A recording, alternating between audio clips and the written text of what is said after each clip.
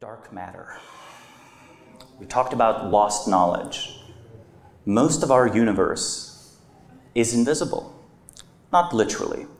We know that galaxies have far more mass than the stars that emit light. And we know this because the galaxies are spinning so fast that they would fly apart unless there was more mass present than what we see. And because there is more mass, we can infer from the gravitational effects that there must be something invisible there.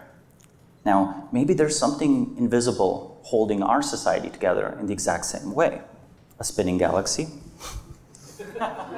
Intellectual dark matter. I think we are standing on a large tower of intellectual dark matter, and some of the dark matter has been lost for good, and some of it is still with us. And sometimes, unfortunately, I think we're living on the fumes of institutions that remain on autopilot, but the knowledge has been lost. Intellectual dark matter is a concept that, as far as I can tell, I've only come up with.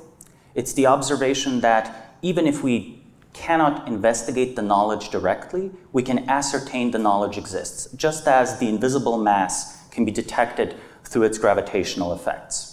A very simple example of this is basically ancient Greek literature. I said, 15% of matter in the universe is visible and detectable, or so currently physics says. 13% of known Greek authors, this is ancient Greek authors who we have a name for, whose name is referenced, we only have 13% of those works. So out of 2,000 known ancient Greek writers, we have 13%. What about the ones we don't know?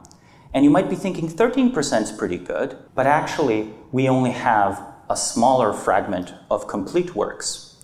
And by the way, this number would count Aristotle. And we've lost Aristotle's book on economics. We only had his book on politics. You know the one at the start? And remember our symbol of authority? Intellectual and political, the one with the pillars and the American flags. The American flags are new, the pillars are old, and the pillars were held up by something we just don't understand.